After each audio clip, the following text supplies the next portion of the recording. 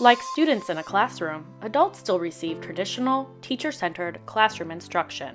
Research shows that lecture and workshop-style professional development is ineffective, and adult learners actually apply a low percentage of what they learn to their work environment. Meanwhile, our world and work environment continues to evolve rapidly. This creates a need for self-directed adult learners. Even adult learners need personalized learning. Hey, I have an idea.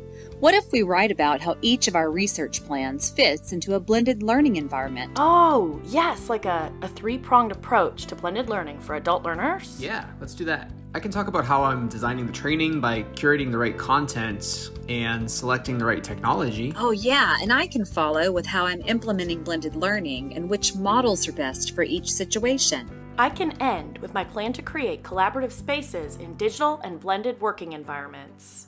How about this? Design it, implement it, and connect it. Ooh, I love yes. that idea. I think we might be onto something. Blended learning breaks the outmoded structure of current practices and shifts control back to the learner. Our publication details 3 different approaches to teaching and learning in blended adult environments. The third section, titled Connected, asks 2 big questions. How do I get adult learners connected and supporting one another outside of the classroom? How do I create an environment where learners support one another in blended training environments?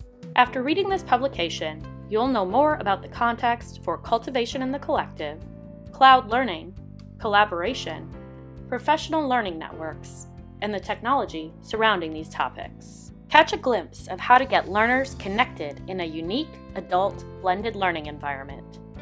Remember, it takes more than one perspective to deepen understanding of blended learning for adult learners. Don't forget to check out the other 2 videos, Design It and Implement It, which are linked in my e-portfolio.